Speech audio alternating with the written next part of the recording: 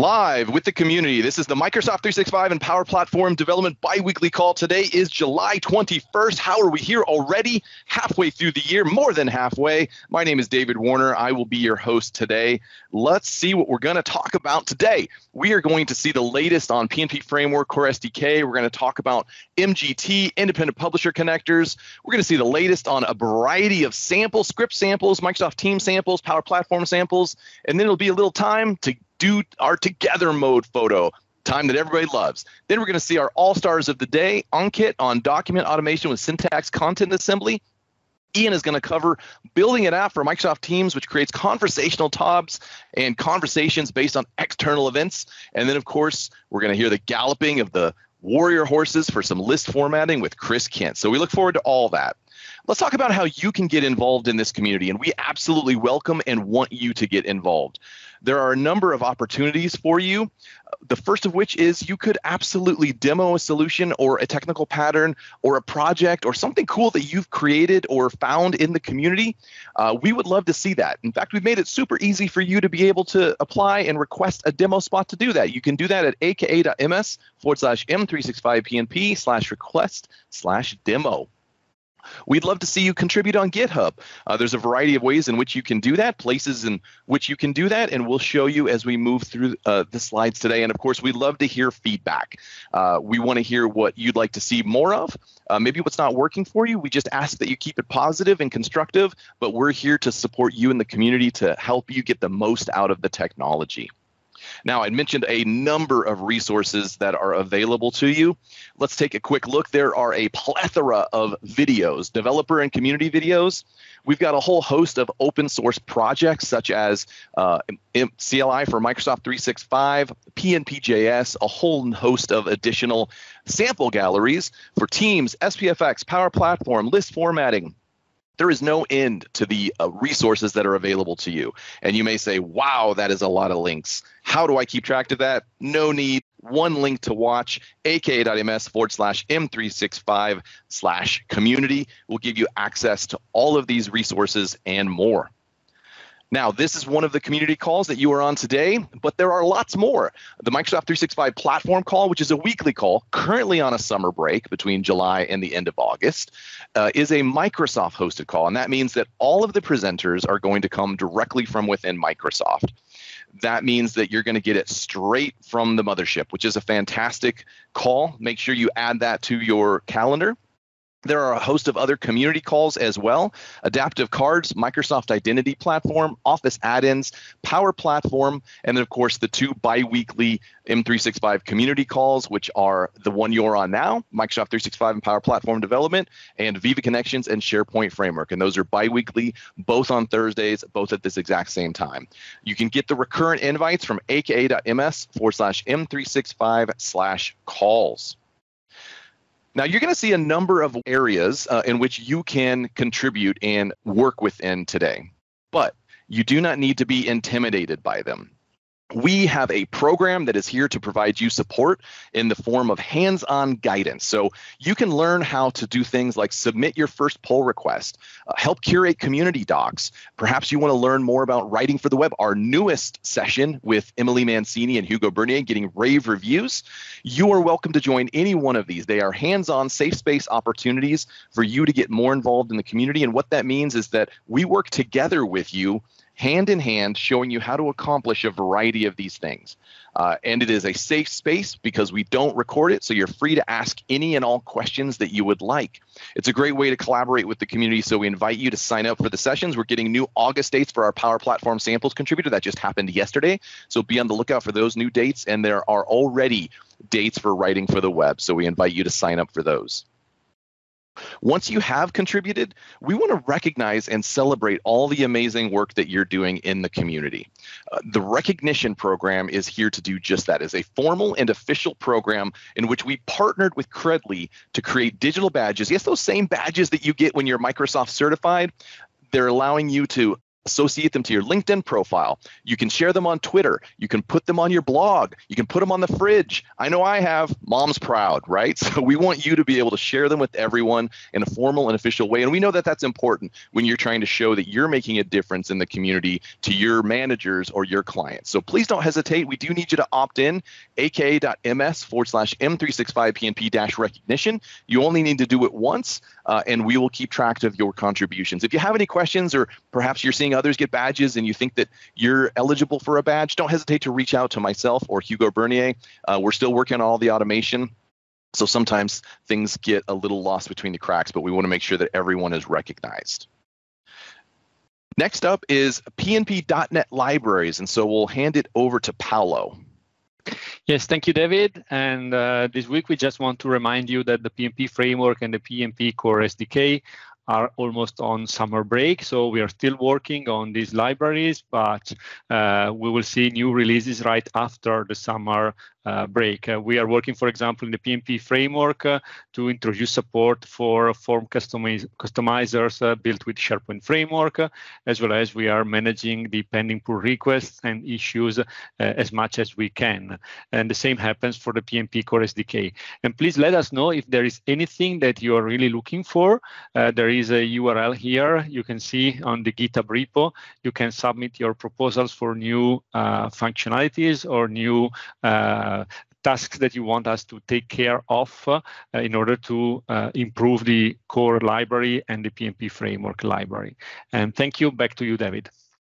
Awesome. Thank you, Paolo. Next up is MGT, otherwise known as Microsoft Graph Toolkit. This is a program or toolkit that allows you to tie into the Microsoft Graph with super easy components. So they are tools that are available to you. In fact, there is a new samples gallery, aka.ms/MGT/samples. Check that out. It's one of the newer features of MGT, and it's super, super popular. And we're looking for more opportunities for people to get involved and assist there. So please don't hesitate. Next up is independent publisher connectors with Natalie. Hi, everyone.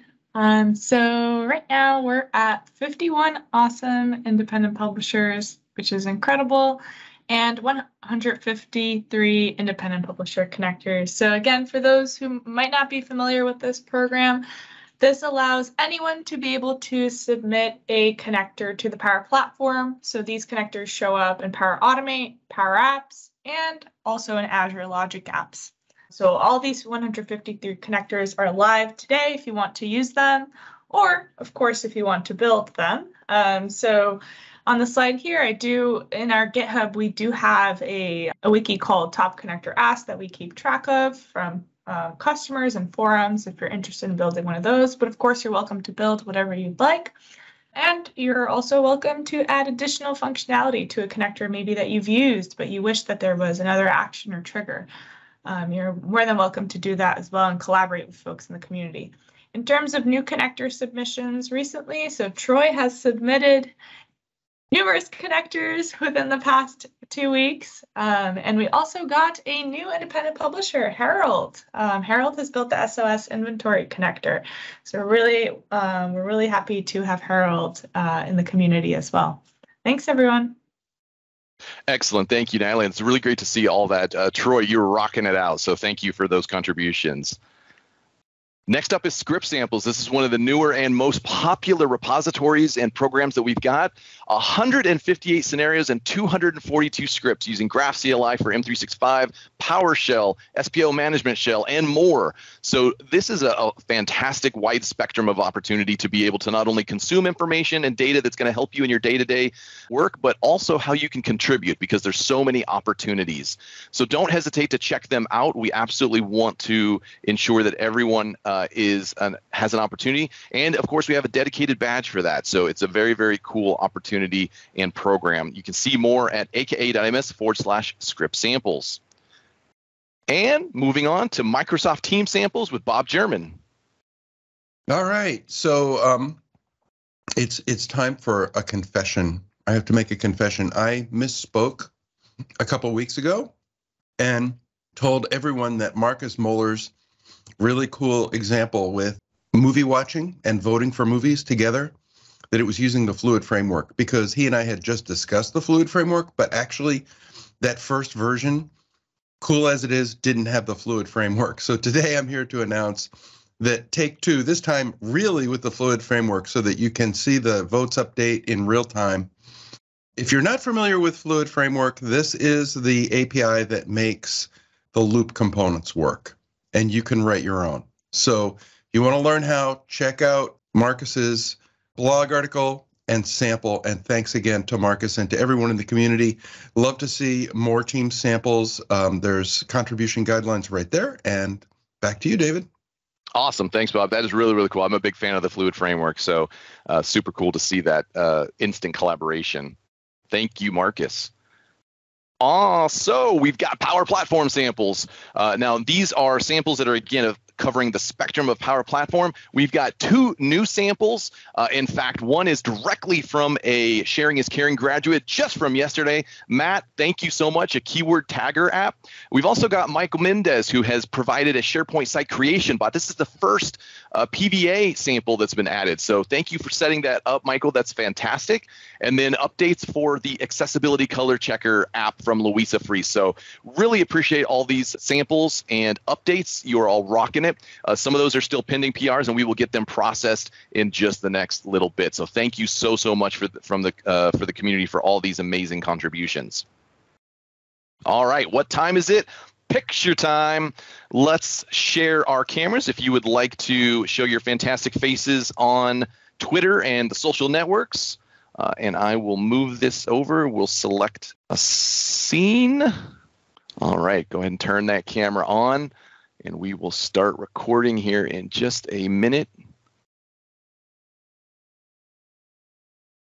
All right, as soon as we see that countdown, still room for some more. All right, still see some cameras turning on. Woo, we're still filling in. There we go. Got some more. All right, let's give it a wave, everybody. Do the Seb. All right, we got a bobblehead back and forth. All right, fantastic. Excellent. All right. Well, let's move into our rockstar demo presenters of the day. We're going to kick it off with Ankit on document automation with Syntex content assembly. So feel free to take over the screen share. Great. Thank you so much, David. I'm just sharing my screen. Perfect. Looks great. Great. So before I jump into content assembly, I just want to recap a little bit about what SharePoint Syntex is. So at SharePoint Syntex, our goal is to help you organize your content into insights, into knowledge that you can use to transform your business processes. And how do we do that? We do that by really simplifying machine learning and advanced AI and helping you leverage human expertise that you already know to build low-code, no-code AI models, and then deploy them to extract those insights really easily. Now, as part of SharePoint Syntex, we try to get into the entirety of content lifecycle. So we have content understanding, where we help you build low-code, no-code models to extract insights from your forms, from your documents, help you assign sensitivity labels. We also have functionality around metadata search, which helps you search for documents easily in SharePoint libraries. But now we have also added content assembly. What is content assembly? It is really about helping you generate content from all the insights that you have extracted. Now imagine there is an insurance claim that comes to a user. You can actually extract information like the claim ID, the claim amount, and then send it for review or approval. Once the review happens, you can use the same information that you have extracted to actually generate an insurance claim letter for your client, informing them whether the claim is accepted or rejected. And all that can be done using Syntex, the different components of Syntex, to understand, to discover, and then to generate this content. Moving on to the demo. Okay, so for the demo, imagine that you are a recruiter who's responsible for creating all the consulting and service agreements for different vendors that you actually hire in your organization. Now, the way that you would do that today is to possibly create you have a sample contract already. You would actually open it in Word, You have the details coming to you in either emails or some other format, and you will manually enter those details in the contract to generate the contract, the agreement or the consulting agreement or the service agreement, and then you will actually get it reviewed and send it out to the customers. Now, this is both error prone in terms that, there's manual intervention involved, and we actually want to simplify this process for you and make it easy for you to generate this repeatable content, the consulting and service agreements, again and again.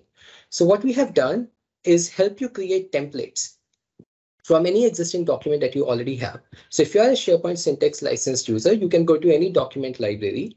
You will start seeing a new option called Create Modern Template. You hit on this option, and then we let you upload any file from any Word document from your existing, from your OneDrive or from your device. So I'll just select this contract because, it says sample contract. So let me select it and use it to build a template. So it takes a little bit time to load in this. Once it's loaded, you can start by identifying what is the dynamic content really in this contract that will change from one contract to other, right? Not everything in the contract in terms of the conditions, the clauses may change, but there are certain things which will change from one contract to other. You can identify that and start creating placeholders for them. In this case, you can simply select the text that you want to create a placeholder for, give it a name, and we allow you to associate it with 3 types of data sources. One is you want the user to add it, enter it manually, and you can support these 6 data types for manual addition. You can also use a SharePoint library or a list as a data source, and we also allow you to associate it with the already set up managed metadata in your organization. So for now, I'll just set it up, start by selecting it as a list. We show you all the lists that you have access to. Here, there's a list called contractor details, which the organization has set up in case, all the new contractors that we want to work with, their details are present here. You say next, title contains the name, you can hit save. Once you are done, you can hit add to add this placeholder. Now you can create as many placeholders as you want for this document. There's no limit as such. Whatever dynamic text you feel needs replacement, you can do that. I'll just create one more because I want to demo another functionality and associate it with the same SharePoint list. Notice how we have pre-selected the list for you. It's highly likely that you will actually be working with the same list. You select the address, hit save, and add. Now, once you're done, you can actually go ahead, rename this as, let me just rename it at service agreement template. Go ahead, publish the template, create as many placeholders as you want. You can go ahead, publish the template. Once the template is published, it is now available in the new menu in the document library. So if you go to the new menu, you will start seeing a new template here called the service agreement template, which any Syntex licensed user can now come back and use to generate the document. To generate the document, you simply need to click this template. Notice how we show you all the information in terms of, hey, there are 2 placeholders that you need to fill in. Here are the 2 placeholders that you have to fill in. I'll start by renaming it and saying, hey, you know what? I want to create a service agreement for somebody called Bob. You'll see that the list values are auto-populated here. If you want anything here, you can add it, or you can also invoke the list directly from this button. So let me select Bob to Bob. Let's say OK. And notice how the address has been autofilled because we were able to identify a unique record in the SharePoint list, and hence we autofilled the placeholder. So this is a functionality which we provide out of the box without you having to go through the hustle of filling in all the placeholders. Once you have done, you have filled in all the placeholders and you are ready to publish, you are ready to create the document, simply hit create. And at the time of creating, we allow you to rename the document if you want, but we also allow you to create the document in 2 formats, either the Word or the PDF format.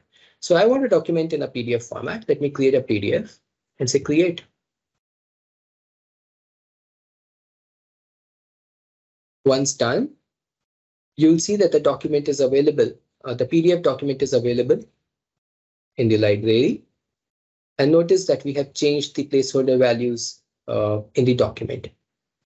So this is how you can actually convert any of your existing documents into a template that you want and use it again and again to generate repeatable content. Now, this is not the end of it. We are actually working on a lot more functionalities which are going to come really, really soon out. And some of those functionalities include, templatizing entire tables, templatizing images. We also want to ensure that the values that you fill in as field in those placeholders, you can directly tag them as metadata of the document so that you don't have to write any other model or, to extract those values again. And something that we are really excited about is also we are actually releasing very soon a preview action in Power Automate in SharePoint Connect and Power Automate to help automate the entire document generation process, where you don't actually have, you can directly generate a document when a list item is added, modified, or deleted. You can tie it with a content assembly template and then generate the document automatically. So that's it. Thank you. Awesome, Ankit. Thank you so much. That's very, very cool stuff. Really appreciate you taking the time to share that with us today. All right, we're doing great on time, so plenty of time left for Ian and Chris. Ian, building an app for Microsoft Teams, which creates conversational tabs and conversations based on external events. Feel free to take on over the screen share. Good morning, folks. Afternoon, evening, wherever you are in the world. Thank you very much for having me. My name's Owen. Yes, this is quite a mouthful of a title, so apologies for that. Yeah, so I wanted to showcase a scenario in Microsoft Teams development that we've been working on that, while it's possible today, it's not something that's like immediately obvious from the documentation and samples that exist. But before I run into a new sample, let me quickly summarize some key building blocks that we're using. So conversational tabs is something that has existed in Teams for a while and allows you to create a conversation around a sub-entity or tab inside of a Microsoft Teams application in your channel. So in the left-hand side here, you'll see an image where you can have a conversation about the content in the tab, essentially. This is done using the Teams JavaScript SDK, and it's a simple way to add collaboration to your app. But one kind of issue is it's kind of like a fire and forget, where like the ISV or the app might create the conversation, but then the conversation happens without the ISV being aware of it or even like getting much to a say inside of it. But one of the key things it does allow you to do is that it allows you to pass in a conversation ID, and this is used to help reopen a conversation in the future if somebody comes back to the entity in the sub-entity in the future and you want to talk about the conversation again. Oh, sorry, one thing I forgot to mention, this conversation actually takes place inside of the channel. And so any in the channel's posts, you can see this conversation also. And so it allows for like a communication to be specific to a sub-entity, but available to the entire group. And this conversation idea we're storing is useful in our POC that we'll see in a second. The other thing that I want to talk about is bots and teams. And if you're aware of any sort of Teams apps, I'm sure you're aware of bots. And they're very useful for creating and responding to conversations, activity handlers, sending texts, cards, images, emojis, etc. But again, it kind of focused on responding to events rather than creating them, and that's perfectly fine. It's very useful for a lot of scenarios. But one thing we wanted to handle in that proof of concept is actually creating conversations without having a bot being invoked directly. So bots and teams are built in the bot framework, and you can create conversations directly using the connected client. You are the server behind the bot as associated with the bot framework. And so our proof of concept, we wanted to create a proof of concept that allows you to have a conversation about an event that happened externally. And then you can have context about that inside a tab. So an example of this that might be implemented is like an omni-channel support, where you got a support channel, and each support inquiry ends up in a specific channel in Teams. You can open up that inquiry, have a chat about the inquiry, and in the left-hand side, you can have more context provided. Or maybe you do this with job applications, where each candidate's application can be visible as a conversation, and you can view the CV in the left-hand side and talk with your managers and recruiters in the chat in the right-hand side. Or even like instant management, where you have a new conversation for each incident, and you can view details and graphs about the incident in the main tab. Not that I recommend using Teams as an instant manager. So from the building blocks that I was discussing earlier, you can get the service URL that we need to create a new conversation from the bot install activity. You can create a conversation using a bot client. You can send a conversation ID to a tab that is created from that conversation that you just created a bot client to be used in the conversational tabs. And then you can open a conversation in the side panel. So these are all things are separate kind of ideas, I suppose, but you can build them together into a great example inside Microsoft Teams. So let me kind of quickly showcase this, and hopefully this all works out. So this is a sample Teams channel I've got going. You can see we've got a few different channels. We've got a general channel that includes information about our sales tickets. We got a finance channel, just the final things, and we got an IT team that contains information about IT tickets. And so you can see here we got a few inquiries that I've created this morning just to showcase this sample. But before I jump into that, let me quickly kind of create a new ticket. And you can imagine this is kind of like a stand-in for an external service. So in the real world, this might be a IT help desk or some other instance. But here we're kind of like, just instead of creating a whole new service with this is our external service in inverted quotes. So let's say Mike is going to create a new question. He's going to say, I have lost my charger for my laptop. Can you help? And so this is coming from an external server somewhere, and it's going to end up in our channel. And you'll see here now on the bottom side, we've created a brand new conversation using the bot framework for Mike's inquiry. We can open this detail directly. This will bring us into our tab where you can see information about the inquiry. You can open up the conversation on the left-hand side where you can see more information about it. And I can reply and I tag someone and say, hey, Adele, do you mind shipping like a charger? And this happens inside of Teams. And if I go back to the posts directly, you can see that my message to Adele has showed up already. It's very useful. You can also go via the actual tab directly. And in the tab itself, we've got a list of all the tickets that are currently available, and you can open up a different ticket, view information about it, and reply to the conversation directly. And this one hasn't been responded yet, so let me get Lynn on this. Hang on this. Any updates? But one thing about conversation tabs is that you can only create them inside of a channel. So a conversation tab cannot be created in a group chat or a personal chat or one-on-one chat. But what you can do is have a personal app that references conversational tabs directly. So in this scenario, we've got a conversational tab where our support technician is able to see all of the instance from every department that they are a member of. And we use this, to do this, we use Microsoft Graph. So we're querying Microsoft Graph to get the user's teams and the channels they're a member of. And we then use that information to filter out the support departments that exist to show that user just like here are the tickets that are available to you. So this is very useful if you need to have a technician across multiple teams that's working with these things. And so somebody can open up, the technician can open up a specific inquiry, open up the conversation, have a chat, and reply directly. And that conversation will end up back in the Teams channel where this post was originally posted.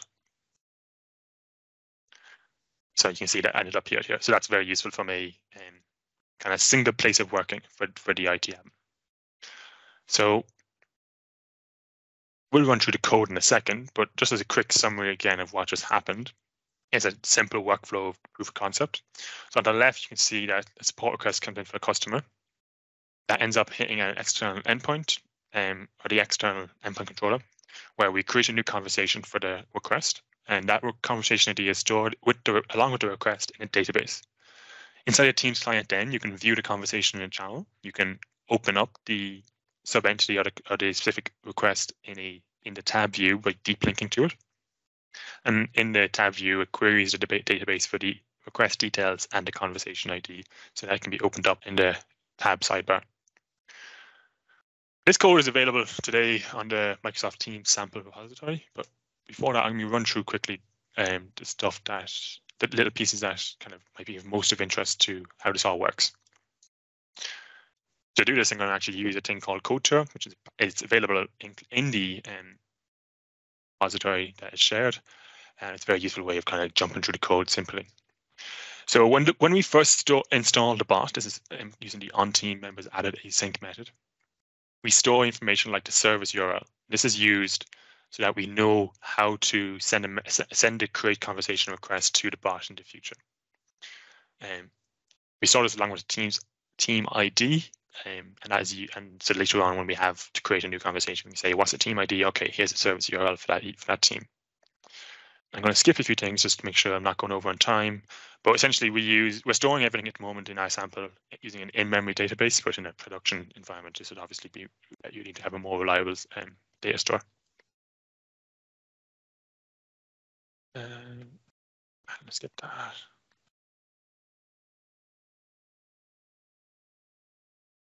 All right. So when we're creating a new support department or something similar, we authorize to make sure the user who is trying to create this department is a member of the team that they are creating the department in.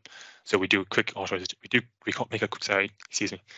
Make a quick call to Microsoft Graph to ensure that the user is a member of that team.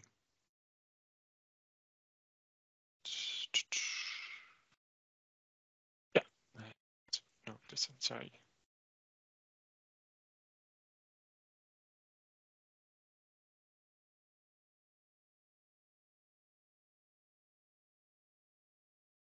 So when a user creates a new inquiry, we hit the external controller endpoint. In here, we kind of navigate down through the code, but essentially we create a new sub-entity.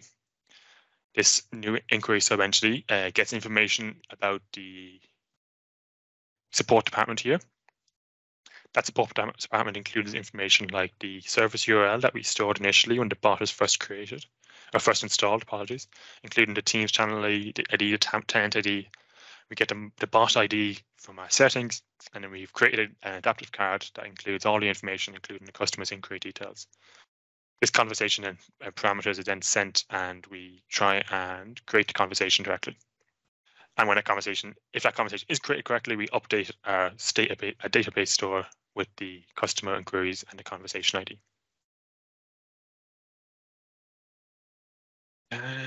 Yeah, and so on culture.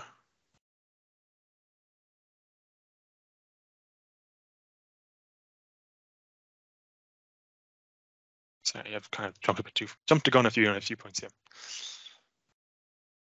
All right. In the front end, in our tab directly, we make a call. So if you need to actually load an inquiry or a sub-entity into a tab, we make a call to our backend where we query the support department, the inquiry based on its sub-entity ID. As part of this query, we get a conversation ID returned, and that ends up calling this open conversation function. This is calling the Microsoft Teams SDK, and it's passing in the conversation ID that has been returned from the API.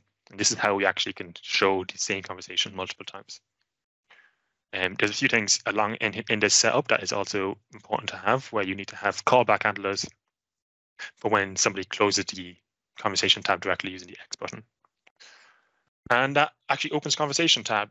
So you can have it all entirely in one big flow from start to finish, where you can create an external conversation, create an external inquiry that leads to a conversation being created, that leads to the inquiry being visible and the conversation created inside of a tab where you can reply, and you can have a lot of communication inside of Microsoft Teams there. Thank you very much. If you have any questions, feel free to throw them in the chat. I'll take a look at them. And thank you, David, for your time. Awesome stuff. And bonus points for the code tour. A lot of fans here for that. There's some questions in the chat, so just in the interest of time, I'll let you kind of cover those there in the chat. But thank you for the fantastic demo today. No worries. All right. That takes us to our last demo. What is that? Something I hear in the background? Is that? What do I hear? Oh, some galloping. Chris Kent, List formatting, warrior horses. Chris, take it away. Oh, yeah, dog. All right, everybody. I'm Chris, and we're gonna talk about some stuff. So let's do that. All right. Boom. All right, we're gonna head over to our classic warrior horses site. All right. Well, we'll just ignore those. It's fun. Okay. We'll hide it with that face. So sorry, David. All right. So let's talk about what the horses are up to. So the horses are always trying to look into new things and to work on stuff. And so we're going to take a look at R&D. They've got a new R&D site where they're doing their research and development. And here's where they're going to gather up all the different ideas for how things are working. They're going to gather up, different initiatives, and so they can kind of view what's happening. They can comment. They can work together on them. And that sounds like a great idea. And they hand it to someone who that's not their job. They have another job. But, it seemed fine at first because they were very excited about it. All right, so what they said was just email me your new research initiative. That sounds good. And then they create a little page for it, then link it back, and then they can check it out. And that seems okay at first, right? But things have picked up, and now we're talking 2 to 3 a week, and we're looking at more of these. And it's gotten a little crazy. We're trying to manage all that. And so now we're going to talk about what could we do to make that better, right? So that's a common scenario, right? Something starts small, gets a little bigger, but you still don't have funding or budget to do anything much beyond the out of the box, right? So let's see. So in this case, right, our lovely manager of the R&D and M site, what they're doing is when they receive an email, they're putting things in a list because, they thought a few things through. So they've got a list here. They put them in this list, and that's cool. And they have the details, the key details. They're having them email them, right? And they're hoping that maybe they'll make this a form that they can later have, individuals fill out and so on. And once they, put these items in here and they create a page, right? They've got this template here. So they create a page, research initiative, and then they fill out some stuff. For instance, here is page. They've just linked. And so they've created a page for that research initiative, right? Oh, this is lovely. So excited about this. All right. So that's okay, right? But they've got to copy this information over. It doesn't look great, right? And they've got to do this kind of manually. And as things ramp up, right, there's a lot of chance that they can make mistakes. Things aren't quite right. Things are certainly not standard as they work through this. For instance, they decide to add a new category. They got to go back through all the other research initiatives to add it. You can see it's a bit of an issue, right? So traditionally, you might solve this, right? If you're coming from a development background, you might do this as SPFX, right? For instance, you might create a single page. You put SPFX web part on it, and maybe you've got a query string that points to, a list item, and then you're displaying that list item however you want, and that works pretty well. There are some big limitations, drawbacks with that, right? For one, this person doesn't have any funding, right? So they don't have time to spin up development, even if it's the easiest SPFX web part in the world, right? There's deployment, there's other things they've got to go through approvals. It's a big hassle just to get that going sometimes, right? It could be the right call. But what if they also want to take advantage of individual pages? So they want page comments, right? They want to be able to let the authors, they want the key information, but they want to let them add any other web parts they want and so on. So a single page template, which is using query strings, isn't a great model for that either. Right. So what can we do? Well, in this case, we want to look at how we can make this information look better. Now, one of the things you might do, and this is a fine thing sometimes, you've got a small amount of information, is to use page properties, right? So if you've seen this web part, you can add additional columns to your page, site pages library, and you can show them here, right? I can show the title. And that's cool. And you can add a whole bunch of these, and that would be a standardized way to do it. And you could have the metadata instead on the list. You could have it on the page. And that's one way, but you don't really get a lot of control over that. And this is a formatting demo, so that's not the solution. All right, so let's get rid of that. So what if we wanted to go a little further, right? We wanted to make this a little better. So we've gone back to our initiative site, right? And the first thing we want to solve is navigation, right? So we've got this, so we have this navigational view, which is cool. It just gives us buttons so that we can click on those links. So if we go back to the home page, let's just integrate that briefly. All right, so we can come in here and whatever this things you can do here, we don't care about that anymore. And instead, we're going to add the list, and we'll pick our initiatives list. And then we edit that. This is where you can see we have the list, and we can pick our view. And so in this case, we're going to pick navigation. And we're going to hide all these extra junk we don't want right here. I'll move you guys over here. All right, and let's apply that. And so that's cool. So now we've got this little thing here, and because I've got weird section issues, it's a list web part issue. I'm just going to turn off the section background shading so it looks good. All right, so now we've got this navigation that's going to be dynamic. Whenever we create an item in that list, right, we can click this and it's going to go to whatever site we pointed at. So we're solving some things with formatting. All right, but let's go a little further. So if we go back to our list, which was, let's go to resources initiatives. We have this idea of like, what if we want to display this a little better? And we have this idea of a stacked view. So this is just some of those details. Right now, they're all stacked on top of each other, which doesn't look great. But it's a little more of the way we want to display this, right? And it'd be great if we display that on the page. So if we go to a page, say we're on our horse claws page, right? We're just going to remove this whole thing, or where's that button? I don't know. Let's just add a new one. There we go. We add our list here, and then we go to initiatives, and we're going to grab our view, right? And we're going to say that stacked view, just as before. And then we're going to, we'll hide these things just to make it prettier, and wow, and get out of here. And we apply. Well, that's not great, right? We still have multiple items here. And in their infinite wisdom, the dynamic filtering is only for lists or libraries instead of being able to pull from query strings and some other stuff we might be able to do. So how do we do that, right? We could create an individual view for every item. And then we would be very, very sad that we were having to do that and maintain that. And that would just, it's not a good plan. Don't do that, okay? Well, what about this thing? What is this folder thing? Well, let's check that out. This is where we're really looking at it. This is the folder pattern. And so if we come back here, the idea here is if we go back, let's just go to our all items view. It's a little easier. If we go to our list settings, we're going to take advantage of folders. You're familiar with folders in document libraries where they're on by default, but you can do them in list as well. So if we go to our advanced settings and we just come down here and we say make new folder command available, we're going to say yes. And we're going to hit OK. And now we go back. And the idea here is, well, not on navigation. Let's go back to our all items. We could create folders, right? So let's create a folder. And we're going to call this one Initiative for 1. And there's a reason for that name. I'll show you. So I'm going to just create that. And then I created a folder, and I can literally just grab this guy and stick it in the folder, right? So now I've got this in a folder. There's horse claws, and we could go back and we've got another folder and so on.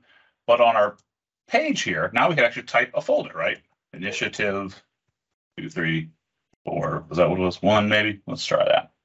Get out of here. Let's apply. There we go. Look at that. So now we can actually use a folder to create a dynamic filter for us. All right. So now we're pulling back exactly the item we want here. All right. And we can go a little crazy. We can get rid of this name, right? We can just say, details or something, right? And that looks pretty good, right? Now we're pulling this in. All right. So this works pretty well, right? So now we're just pulling from a single folder, and that's great. And we're getting a little further, right?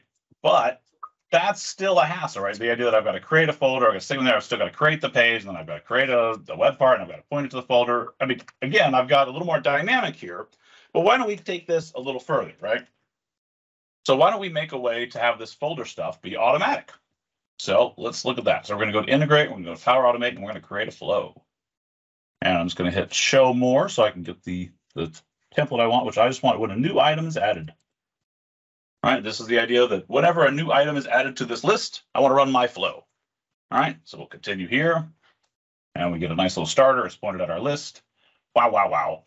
And that's exciting. Now, the first thing we need to check, though, is we've got to check our trigger condition. So right now, we can create folders and everything else, but we don't want to run this when you create a folder because then we'd be creating a folder for a folder. The whole idea is we're going to run this flow to create a folder for the list item and move the list item into that folder.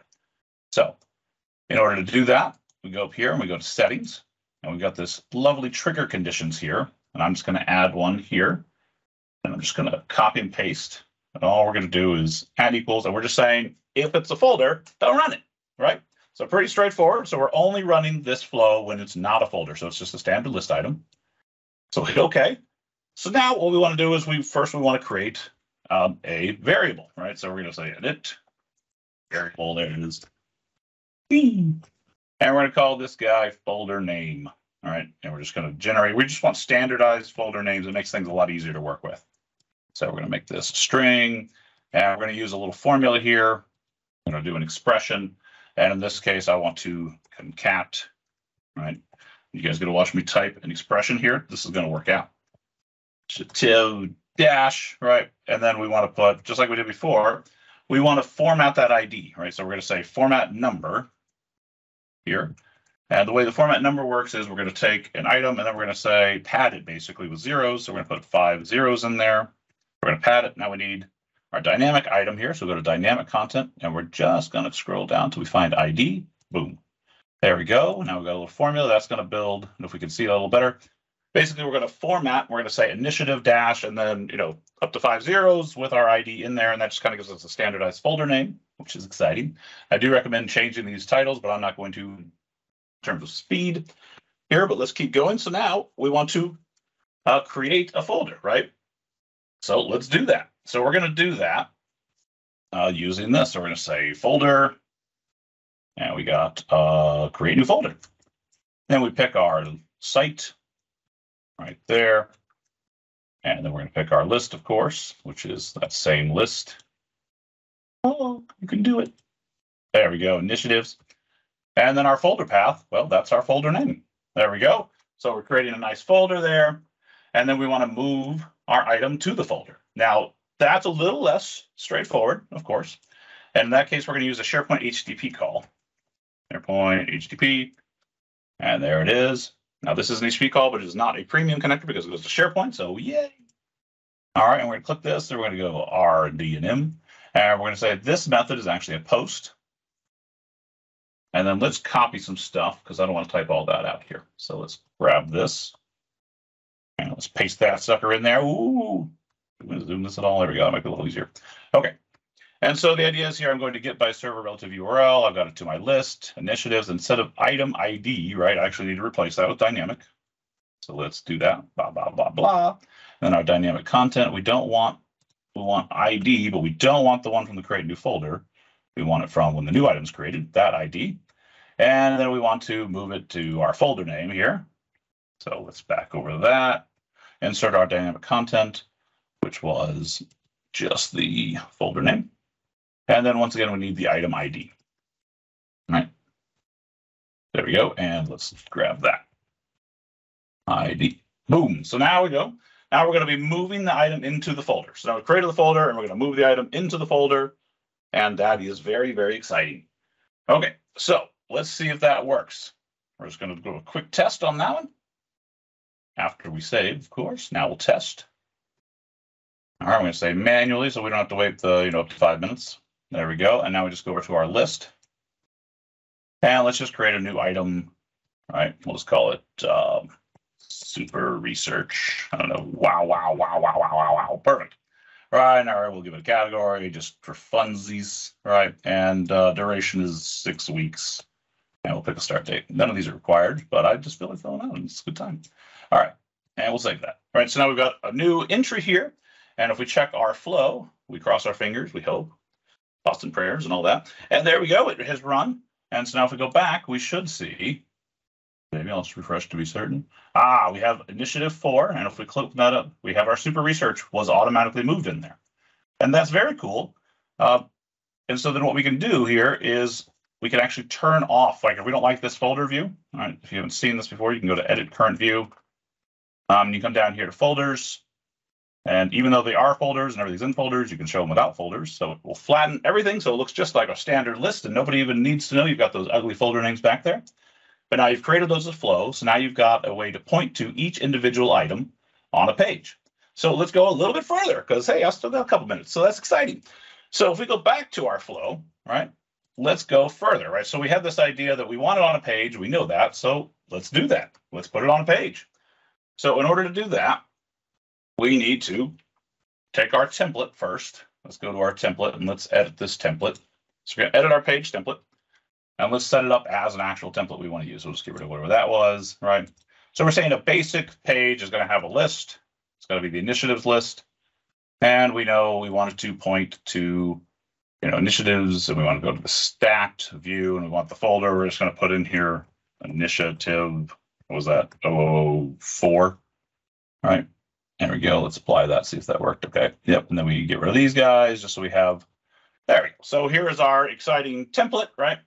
And what we want to do here is we're just going to leave this as is for a minute. Well, actually, let's go to save the page template before I forget. Okay. So we saved our page templates. Now we've got a template and we know that it's at our research.aspx in our templates folder. So if we go back to our flow, and all I did, by the way, in case you weren't familiar, is I just created a page and there's an option instead of save as draft to save as template. That's the only thing I did there. It's not strictly required, but I find it is easier to do that. So let's go add a new step. And in this case, now we need to create a copy of that template. So this is going to be another one of those posts. So HTTP, and we go HTTP request to SharePoint. And of course, we're going to pick our site. Where are you? Ooh, there you are. That's exciting. And this is another post because we're doing something here. And let's go ahead and again grab our URL we're going to replace. So I don't fat finger it. Boom. Okay, so what we're doing is we're getting the file by server relative URL, templates, research ASPX, because that is the name of our page, right? And then we're going to copy it to our site pages. And in this case, we're going to use that folder name once again here, right? So we're going to say, boom, folder name. So there we go. So now we've just gone through and we've created a copy. So I'm going to rename that just for, I don't lose my mind. Create copy of template. Okay, there we go. So that's cool. Now we created the copy of the template. And in order to work with that, now we need to get details about that, right? So now we actually have to get metadata about that. So let's see, get file metadata. And in this case, we're going to pick the, what is it? The R&D side. Perfect. Okay, and our file identity or file path, which one did I pick? Not file metadata. Is that right? Nah, I don't know. This one's different. Let's see, did I have the right step here? Let me add one more step here. I'm going to try that one more time because this part's fun. Okay, let's make sure I picked the right metadata one. I think I did, but I'm going to double check before we try and run this thing.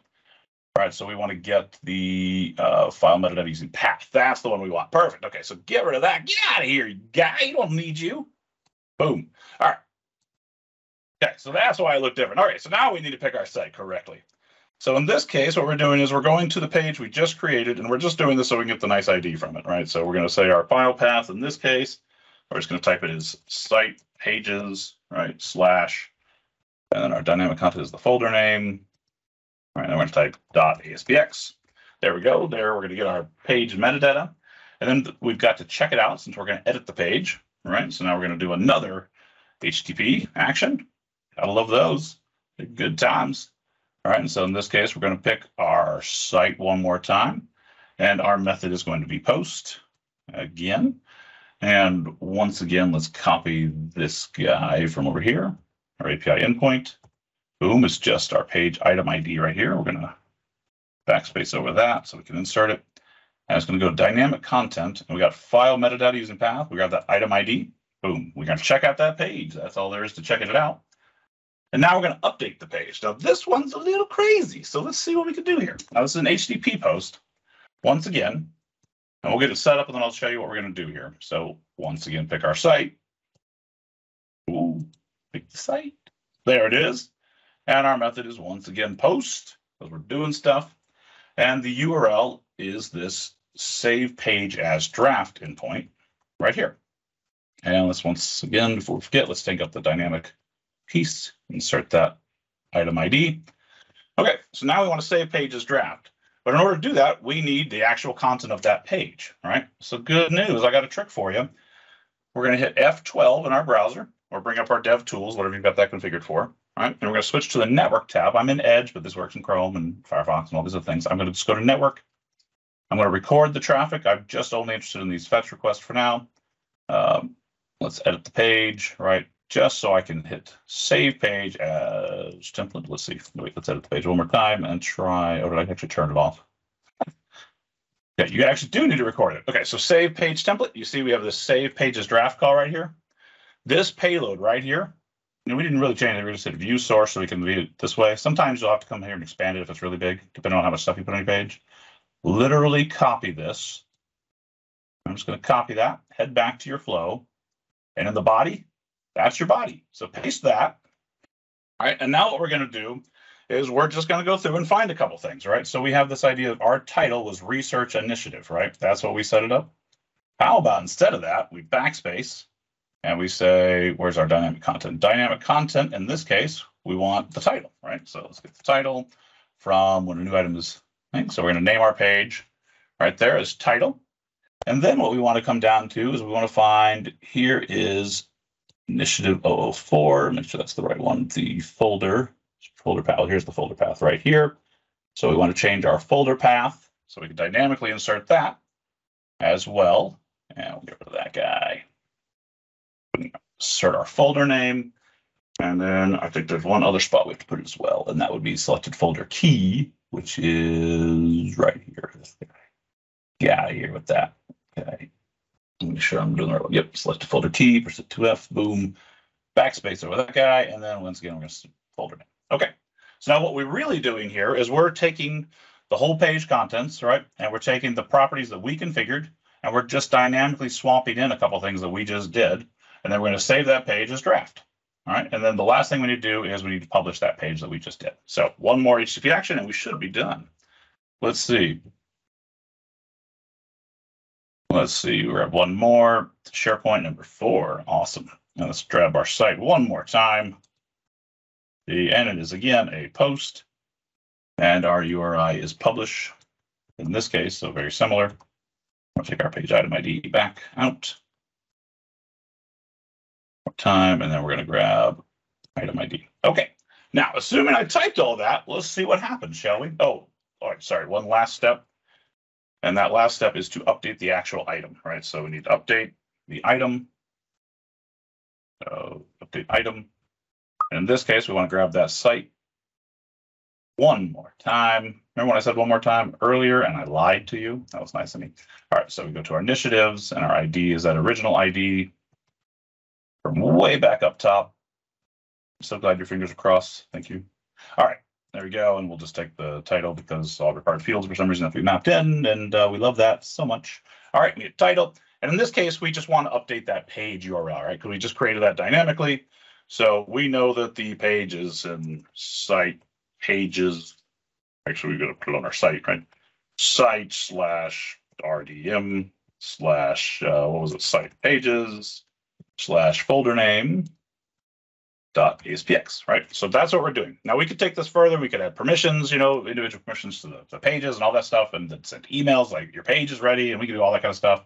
If we wanted, we could bring that form stuff in through Microsoft Forms. In fact, we've got a less than 5-minute demo on the YouTube channel that'll show you how to take Microsoft Forms and put those in the SharePoint list. So you could have all this kind of wrapped up together.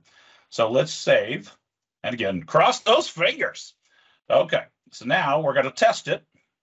Once again, manually test it. All right. And now let's see. Come on now. We're going to create a new item. And we're going to call this Hope. The researching Hope. Did it work?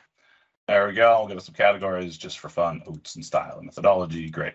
And duration, we're going to say is 78 years. And the start date is, we'll say tomorrow. What is that? Or today. It's today. We're great.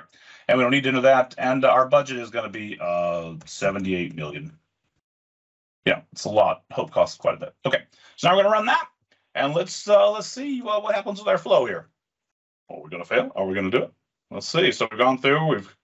Flow ran successfully. Well, that's exciting. Let's see. So if we come back here, now we have Hope. We can see that we've got a link right here to the page. All right, we click that. It actually takes us to a page, research initiative. We forgot to update the title, but we can do that as well. But the idea is we just created a page. We dynamically, set it up. We've got our navigation set up off of view formatting. We've got an individual format here. We don't have to have a view for each individual item. People then can control this page. They can add whatever web parts they want, but you still have standardized display. And because you've got all the power formatting, you can make this look however you want. You can go really elaborate depending on the number of columns you have. You can integrate those power apps. We've done that as well. It's a pretty cool pattern. And you can see if we go back home, we already have our new initiatives here in our navigation and things just sort of show up. And we could order this maybe by recent initiatives and just limit that to 5 or 10 and so on. So now the person that was struggling to do, 2 or 3 of these a week is just setting all this up and it's automated and they're good to go and then get back to their regular job. Yay! All right. And just to wrap up here, here's a couple of resources for you. So please check out our full documentation. We've got lots and lots of samples on this and more. We've got samples on how to use the flow and other pieces as well, but there's also some tools available too. And that's about it for me. Thanks.